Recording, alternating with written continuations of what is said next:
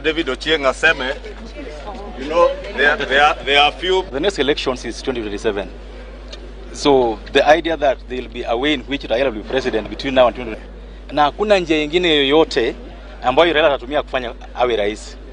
Kubali kwamba Rais William Ruto, and our constitution is very clear that if you run in an election, it says that if you get 50+1 votes, you are the president. Yeah. And so there's a president in place. Let's agree with that fact that there'll be no other election.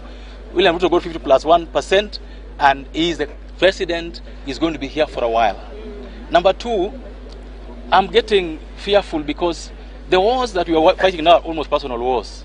Almost personal hatred on the person of the president. Yani ile chuki na madharau kwa rais. Ningependa kuambia kwamba Raila angekuwa rais leo, tungependa awe na heshima.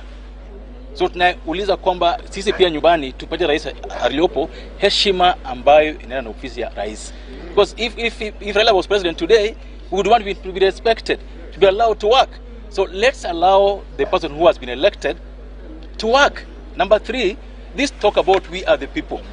Kenya Kwanza also are the people. Yeah. Everyone has the people. Yes. So if you say you have more people than us, what about the day you also bring our people out? So the idea about the people, nataka tuseme kwamba the people depends on where you are. The election that finished showed that Kenya Kwanza had more people than Azimio. That's the truth.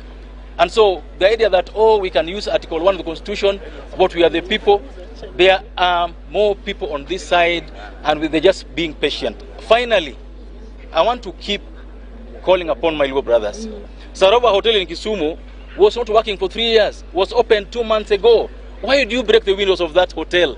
KCB has been there for the last how many years? Why do you break the windows of a bank? Your brothers are working there, your sisters are working there. Now, Governor Nyong'o says that people should not target some buildings. He should tell people down there that they should not target all the buildings. You cannot be saying that today you want to put riots, tomorrow you want them to put buildings, and you are not taking care. And I agree with my brothers here that all of us in Kenya Kwanza will do letters to the ORPP that anybody who was injured, even the person who was killed in Maseno, must be paid by the ODM. Thank you so much.